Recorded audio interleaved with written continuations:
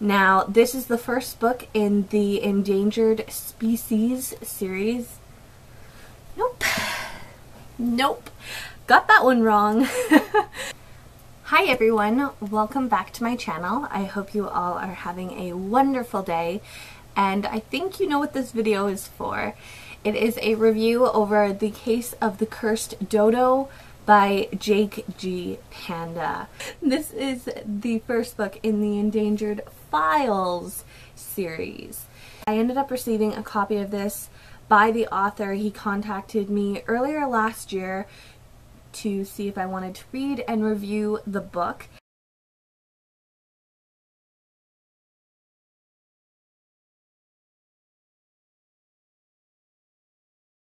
And I said yes. It sounded so intriguing and so much fun, and I'm so glad that I did because I absolutely loved this book. The author sent it to me earlier last year, and I did read it last year. I posted a review for it on Goodreads because I didn't know when exactly I would get the review filmed and edited and uploaded, and then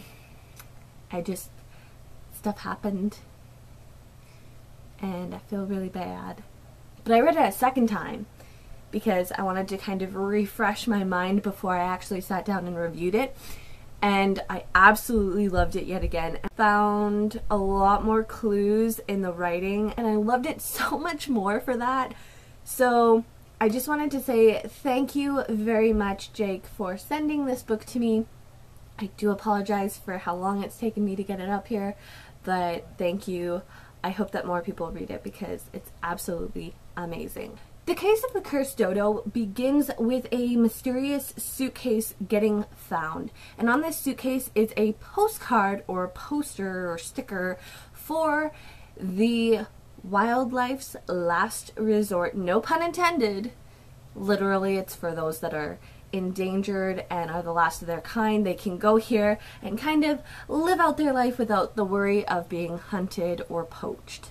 Now, if those of you who do not know, to this day there are still endangered animals, endangered species that are getting hunted and killed. And it's sometimes being done for sport and other times it's being done for collectors.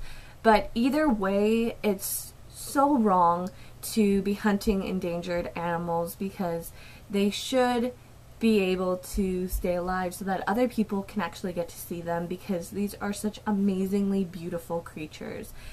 Just don't get too close to some of them. This mysterious suitcase ends up getting found, and then we flash forward to Jake, who lives at the wildlife's last resort in room 618. And if you're ever in need, he is the resident detective. So you can go to him and he will help you with your problem. Little does he know that this day he is going to end up getting pulled into a whirlwind of an adventure. And it all starts when he receives a phone call from the professor who's in trouble. If you like mystery, then this book is for you. If you like suspense, this book is for you. If you like danger, you're gonna like this. If you like humor, comedy, laughter, if you like that, which I bet most of you do, you're gonna like this book. If you like friendship, definitely a book for you. If you like a book that takes you to different places around the world, this book is for you. And one of my favorite things about this book, if you like hotel life, you are gonna love this book, because what better setting than wildlife's last resort? So I thought I would mention a few things now. I'm gonna keep this review completely spoiler free because I really want to encourage people to read this book, because I think it is really unique because of the actual writing style. The story is told through Endangered scope. Yes, if you've never heard of it, I hadn't before I came to this book. Basically, it's a mixture of storytelling, narration, and, yes, pictures. This is like you're reading a movie, okay? Don't get creeped out by that. There's like cue-in scenes, there's foreshadowing scenes, there's cut-to scenes. it really does feel as if you're reading a story that could easily be turned into a script for a movie or a TV show. But the whole thing is, the book is written in a really unique way that I've never read before, and it instantly clicked for me. I was instantly drawn into the story, and I loved every minute of it. And because of how the story is written, it makes it really hard to put the book down, because who doesn't like a really good story? As I said before, the main setting for this story is wildlife's last resort. There are so many amazing things about this book, and it's not just the writing. There are really unique characters in this story. There's Jake, there's Ernie, Daisy, Rose, Diego. I don't really want to tell you too much, but all of these characters are given details, and all of these characters have really unique backstories.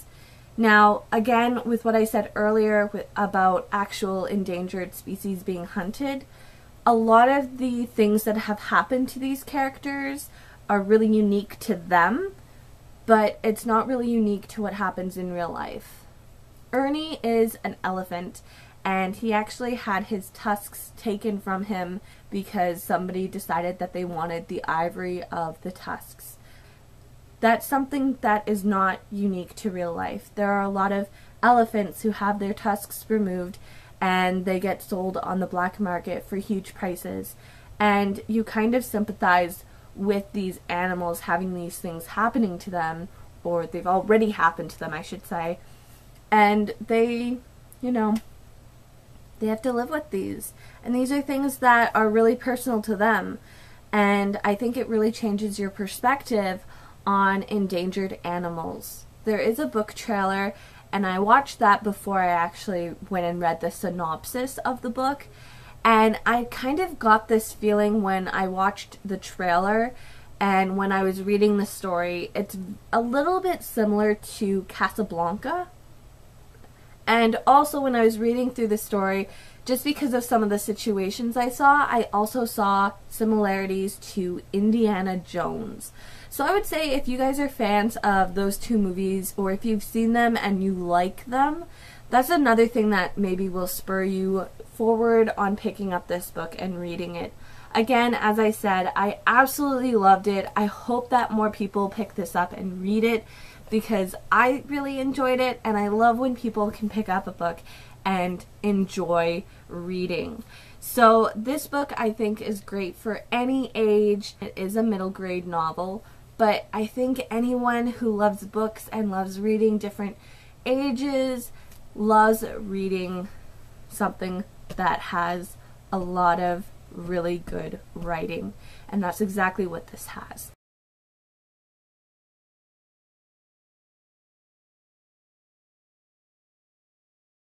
So, I thought, what better way to celebrate an amazing book that I really enjoyed than to do something I haven't done in a while, which is a subscriber giveaway! Yay! So I'm going to be giving away not one, not two, but 3 copies of The Case of the Cursed Dodo by Jake G. Panda. So if you are a subscriber, you are the legal age where you live, or you have your parents' permission, because you are going to have to give me your address if you win, and you have watched this review, then you can enter this giveaway.